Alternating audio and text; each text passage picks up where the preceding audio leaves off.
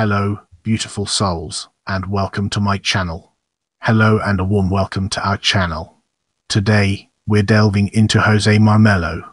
José María Dionisio Melo y Ortiz, October 9, 1800 June 1, 1860 was a Colombian general and political figure who fought in the South American Wars of Independence, and who rose to power and briefly held the presidency of Colombia in 1854. Of Pijao ancestry, he is considered the country's first and only indigenous president. Joining the Revolutionary Army of Simón Bolívar in 1819, Melo distinguished himself in numerous battles of the Wars of Independence, including the decisive Battle of Ayacucho. During the collapse of Gran Colombia, he was exiled to Venezuela. After participating in another failed revolution, Melo returned to Colombia in 1840 and became involved in the reformist political groups made up of middle-class artisans. He supported the presidency of José Hilario López, the first liberal to take power in the country. Amidst a schism in the Liberal Party and a deteriorating political situation in the capital, Melo took power in a coup d'état in 1854. He ruled for 8 months until he was overthrown by an alliance of conservatives and rival liberals. Once again exiled to Central America, Melo fought against the invasion of Nicaragua by American mercenary William Walker, and pledged his support to Mexican President Benito Juárez at the outset of the Reform War. He was captured by conservative troops in Chiapas in 1860 and executed. Melo is a controversial figure in Colombian history. After his death, his regime was characterized as an apolitical military dictatorship, and his role in the 19th century struggle between liberals and conservatives was generally minimized or forgotten. In the late 20th century, however, historians began to re-examine his legacy. In this section, we'll be deep diving into early life, unraveling its complexities and uncovering valuable insights. José María Dionisio Melo y Ortiz was born to Manuel Antonio Melo and María Antonia Ortiz in Chaparral, a small town in the Maracuita province of the Viceroyalty of New Granada, on October 9, 1800. He was raised in Ibagué, the provincial capital. Melo was of indigenous Pijao ancestry, and is considered the only Colombian president with a strong claim to indigenous ancestry. Some historians have called the extent of this ancestry into question, noting that both his father and mother were listed by the census as white nobles who came from important families in the colonial towns of Cartago and Buga, respectively. Others have sought to distinguish Melo's ancestry from his political contemporaries, saying that unlike Bolívar and Santander, Melo was never considered part of the Criollo elite. Welcome to the next segment, where we explore wars of independence and its significance in our journey. Melo joined in the Patriot Army led by Simón Bolívar on April 21, 1819, commissioned as a lieutenant. The Liberation Army had crossed into Spanish-controlled New Granada, modern-day Colombia, from Venezuela earlier that year. Melo distinguished himself as a leader in combat, participating in battles at Popayan and Geni. He also fought in the Pichincha in 1822, securing the independence of Ecuador, as well as Junín, Mata and Ayacucho in 1824, securing the independence of Peru from the Spanish crown. Melo was also part of the army that besieged the fortress city of Cala in 1825, which ultimately saw the collapse of the last Spanish stronghold in South America. Now, let's dig deeper into Gran Colombia and unveil the hidden treasures it holds within. Melo remained with Bolívar's army after the final defeat of the Spanish. He participated in the war between Gran Colombia, which included modern-day Colombia, Venezuela, Ecuador, and Panama, and Peru, which sought to Bolívar's army out of Bolivia. Melo fought in the Battle of Puerto de Tarqui in 1829, which ended in stalemate between the Colombian and Peruvian forces. Though the war with Peru was resolved with the 1830 Treaty of Guayaquil, the political situation in Gran Colombia was rapidly deteriorating. Venezuela and Ecuador withdrew from the Union, and Bolívar resigned from the presidency of Colombia in 1830. To be replaced by the conservative Domingo Caso as president of the Republic of New Granada. In September 1830, General Rafael Urdaneta overthrew Castro and formally requested Bolívar's return. The attempt failed, and Castro returned to power. Urdaneta and his supporters, Melo included, were imprisoned in the Castillo San Fernando in Cartagena before they were deported to Dutch Korea in August 1831. As we enter this new phase, let's uncover the impact of first exile on our broader topic. Melo traveled to Venezuela, settling in Caracas. Here he married Urdaneta's sister-in-law, Maria Teresa Vargas y Paz. In Caracas, Melo was introduced to a group of military officers that favored the restoration of Gran Colombia and opposed the separatist, conservative civilian government of José María Vargas. The group also opposed the continued influence of Caudillo and former President José Antonio Páez, who was considered a chief ideologue of Venezuela's separation from Gran Colombia. In 1835, the group, led by revolutionary hero Santiago Morillo, rose up in what became known as the Revolution of the Reforms, demanding the restoration of Gran Colombia as well as various political and social reforms. Though they managed to depose Vargas, Páez raised an army and forced the rebels to evacuate Caracas. The surviving rebels went into exile, some to the Dutch Antilles, and others to Nicaragua. Melo went to Europe in December 1836. He studied at the military academy in Bremen, Lower Saxony, and became interested in socialist ideas debated in local circles. In particular, Melo was drawn to the early utopians, including Charles Fourier and Henry de Saint-Simon, as well as the proto-anarchist ideas of Pierre-Joseph Proudhon and Louis Auguste Blanqui. Melo was also interested in the Chartist movement that emerged in England in 1838, and even the work of French socialist and suffragist Flora Tristan. As we venture forward, let's take a closer look at the democratic societies and its impact on our understanding. Melo returned to Colombia in 1841 after an amnesty offered by President José Ignacio de Márquez during the War of the Supremes. Despite his military training in Germany, he did not rejoin the army and instead settled in Ibogu, where he engaged in several commercial ventures and even taught classes at the. He eventually became a regional political leader. After returning to Colombia, Melo participated in the foundation of the democratic societies, political clubs that organized artisan workers and liberal intellectuals. The groups drew from the ideas of Saint-Simon, Fourier, and French socialist politician Louis Blanc. They also organized readings of the Bible in Spanish, with radical interpretations reminiscent of 20th century liberation theology. The artisans also demanded tariffs on imports from industrialized countries like England and the United States, which they argued were detrimental to the development of national industry. They rejected the Mallarino-Badlack Treaty signed by the administration of Tomás Cipriano de Mosquera, which allowed the U.S. to intervene in Panama, which at the time was a Colombian province, to protect their economic interests. Get ready to immerse yourself in the world of liberal government and party schism as we examine its impact and relevance. Melo and the democratic societies supported the liberal General José Hilario López in the presidential elections of 1849, which the liberals managed to win. López's platform encompassed many of the demands of the democratic societies, including the abolition of slavery and the separation of church and state. He also pursued issues like land reform and decentralization. In June 1849, President López appointed Melo, who had rejoined the military in 1847, the commander of the Hussars Cavalry Corps, garrisoned in Bogotá. In this capacity, Melo fought against the insurrection of 1851, where slave owners and conservatives led by Julio Arboleda Pombo took arms against the López government in protest of the abolition of slavery.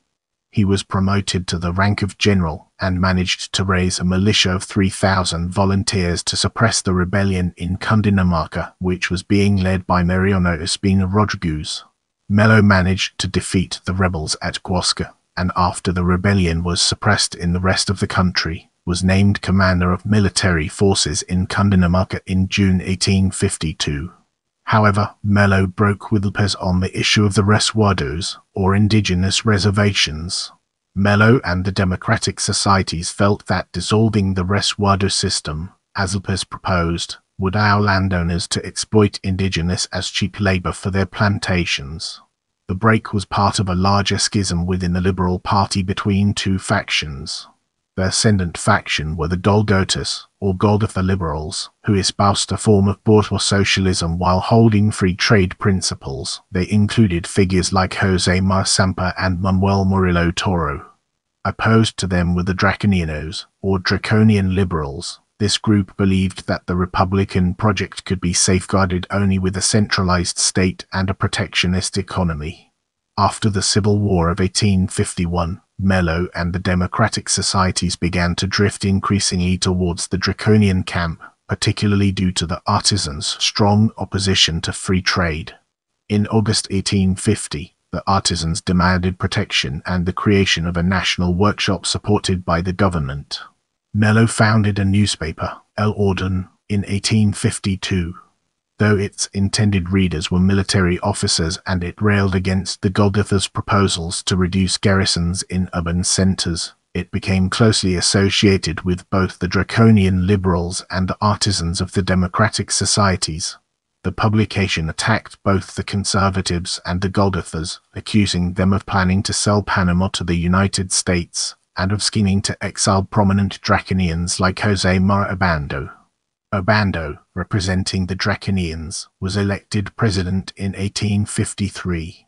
He promulgated the Constitution of 1853, which was unprecedented in Latin America at the time. It established a federal system, formalized the abolition of slavery, extended near universal male suffrage, and provided for national elections decided by direct popular vote. Despite the Constitution's progressive nature, Obando and the Draconians were not entirely satisfied, aware that the document had been drafted by the Golgothas.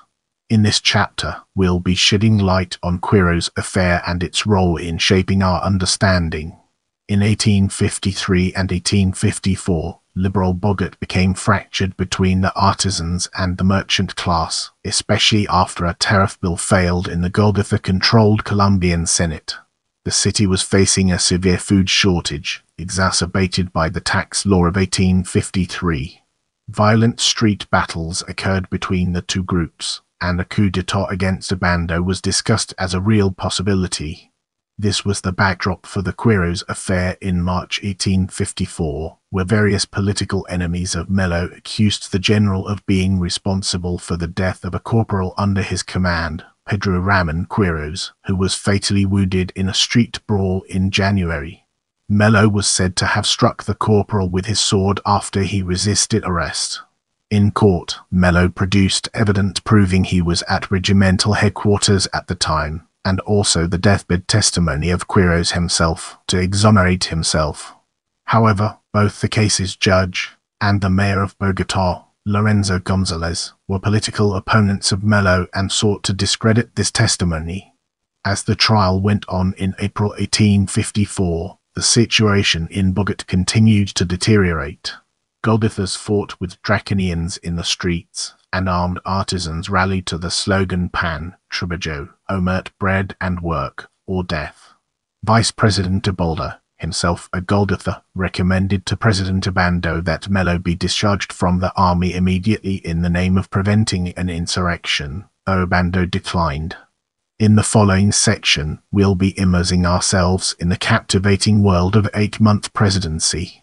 On April 17, 1854, mobs of artisans stormed the houses of prominent senators in Bogotá and placed them under arrest. The revolt origins are unclear, but some historians have concluded that it was masterminded by Miguel Lean, a prominent local blacksmith and president of the local Democratic Society Club. Whatever the case, Melo arrived with the artisans at the presidential palace at 7 a.m., urging Obando to dissolve Congress and form an emergency provisional government. Obando refused, and he was placed under arrest. Melo proclaimed that his government was a rejection of the 1853 Constitution and the Golgotha-controlled Congress, which sought to impugn the army, the illustrious body of armed citizens that gave the people independence. He also declared that liberty shall not perish as long as I exist. Similar artisans' revolts broke out in Cali and Popayan, though the Golgothas and conservatives, who had fled to Ibogu and formed a provisional government, accused the artisans of forming an audacious military dictatorship headed by Melo, the uncouth soldier. His government enjoyed the strong support of the artisans. One artisan newspaper declared of the new government, "We are free, we are democrats, and we did not abandon our workshops, our homes, and our families, only to give away our sovereignty to one man. We will not, for any price, exchange our title of citizens for that of subjects." Despite this support, Melo's regeneradores were outnumbered and outmatched by the Constitucionalistas, which had united Golgothas like Toms de Herrera with conservatives like Julio Arboleda and Toms Cipriano de Mosquera.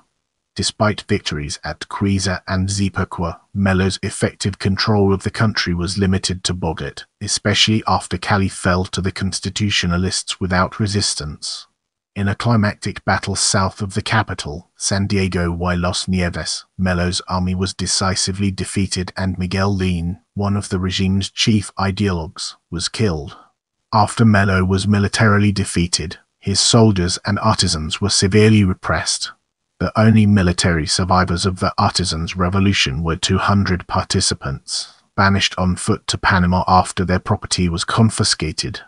Conservatives in particular regarded the punishment as an excellent method of purging Bogotá of the democratic pest, in the words of José Manuel Restrepo Vélez. Let's now shift gears and explore final exile and death through a critical lens, uncovering its strengths and weaknesses. Melo was put on trial and was ultimately expelled from the country for a period of 8 years. There was some agitating for his execution, but this was avoided thanks to the intervention of certain Golgothas who pushed for clemency, including Manuel Murillo Toro, who paid his bail. He sailed for Costa Rica on October 23, 1855. Though his whereabouts immediately after his exile are unclear, historians believe that he participated in the Central American resistance against the American filibuster William Walker, who sought to create a slave republic in Nicaragua. After the victory over Walker, Melo worked as an instructor of troops in El Salvador.